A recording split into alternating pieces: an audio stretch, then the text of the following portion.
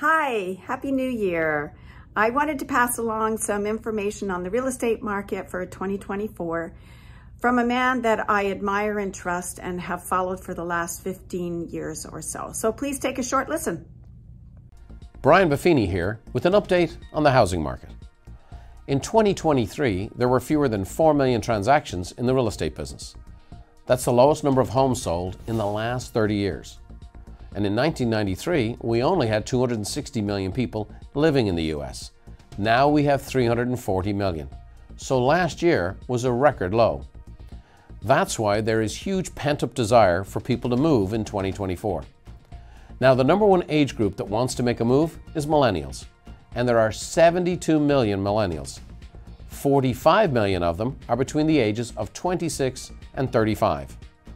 26 is the typical age when people move out of their parents' home, and 35 is when they become first-time buyers. This is the largest number of potential buyers in US history.